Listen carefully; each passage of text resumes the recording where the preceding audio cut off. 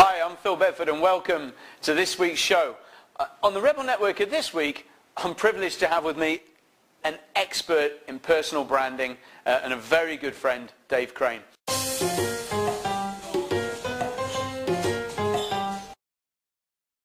And Dave Crane's actually the star and host of Turbocharge Your Brand.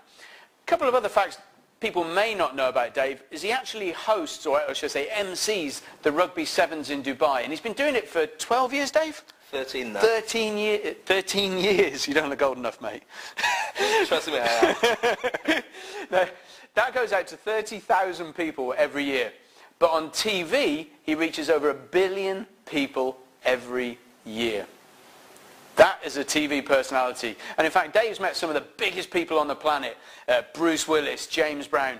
So Dave, what I'd like to do for the audience today is there's a couple of things I'd like you to touch on.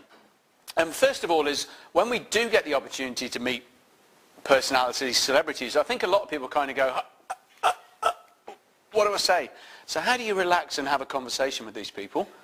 Okay, I would say that, first of all, time is everything to these guys, and so they want to know what you're going to do with their brand. If you're a film star or a music star, then they want to know that that relationship that you create with them is very straightforward. So tell them exactly what you're going to do. I'm going to ask you about this, I'm going to ask you about that, and I'd like you to do it. Make it nice and concise so they know that you're not going to veer off that, and they can be pre-prepared.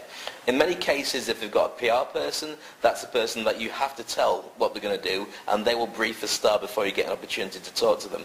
But most of them, at the end of the day, they're real people, and whatever they do, they still do the same bodily function things that we do, so just treat it like a normal person with confidence, and don't be too sycophantic, because they don't tend to like that.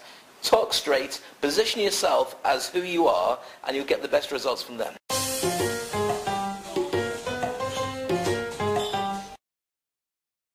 Somebody once said to me, Dave, that if you're doing a public speech and you're feeling really nervous, imagine the crowd naked.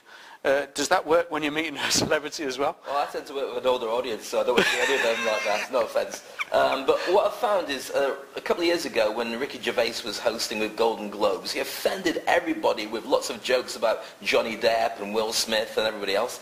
And people were in outrage saying, how can you say that about these big stars? And he said, all they do is act. They only act. They're famous and they made money because they pretend to be people. They're not politicians. They're not changing the world. They go on camera and they look pretty. I'll say what I want.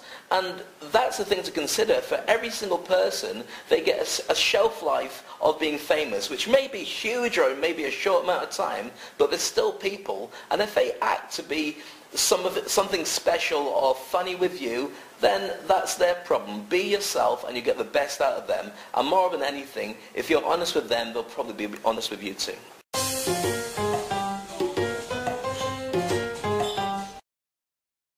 Wow.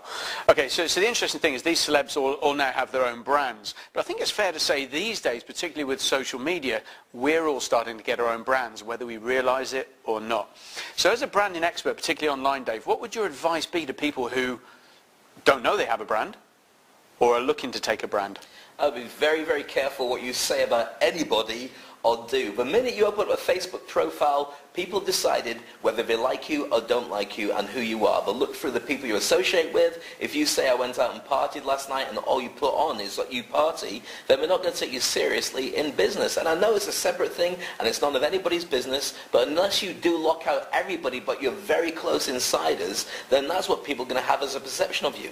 Every time I get a business card or every time I interact with somebody that I'm interested in, I'll check out what Google says about them. I'll find out what they're doing on LinkedIn. I'll find out if they're proactive on Twitter, and I'll have a look at their Facebook page. Unless you're blocked, but you can still see details about people, that's how people create a profile about you. And if that's not who you really are, then you should consider that people are making decisions about you regardless. Now, some people say, you know what, I'm not going to go on Facebook, so nobody's going to know about you. Well, if you're not on Facebook, they're going to find somebody else who has got your name and will make a decision about you not being there, what you're trying to hide. And also, if they're looking for somebody in a certain industry and they're looking under a category, they might well go to your nearest competition and give them the business as well. So it's a case of getting your stuff out there and being very guarded about what you put out. Only put out what you want people to find about you. But do put it out there, but be very guarded, because people are going to make a decision about your brand, whether you thought about it or not. So whether you are on social media or not, you're actually on there. You're on there anyway. As long as people can source you. If you look for a name, if you make up a name and put it into Google, there are websites that will say, we can find out details about this person, even if they don't exist. All you need to do is this. So literally, people are creating entities online. You don't have to tell people the truth. You don't have to tell people you're having a good day or a bad day, but tell them something that will enhance your business and enhance your brand.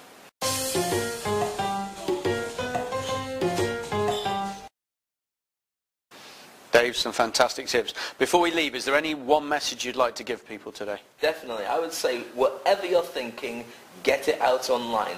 Create a version of what people would want to have about you. So rather than waiting and seeing that one day you'll have to step forward, step out now. Sign up for every single social media level that you can do. Even if you don't use it, park it. Because on a new social media platform, there will be your name that's taken by somebody else. And the worst thing is, when you do decide that you want to promote yourself, you find there's 200 Phil Bedfords, 5,000 Dave Cranes, or whatever. When it comes to Dave Crane, the guy who wrote Friends was Dave Crane. There's a guy who's a programmer who wrote some of the biggest computer games in the 80s and 90s, Dave Crane as well. But now I'm higher in the Google rankings than most of them. Why? Hard work and putting it out there and putting out the message that I want. If it's a conflict, I don't mind. I only want the people to find me for me. And if you've got a very common name, you'll find the same thing too. So go out there, dip your feet in the water, and try not to break it. Well, there's definitely only one Dave Crane, as far as I'm concerned. Dave, absolute pleasure having you on the show. So please check out Dave's show. I'll put the link on the bottom of this, Turbocharge Your Brand TV. Yep. Dave, thanks a lot, mate. Thank you, Phil. See you next week.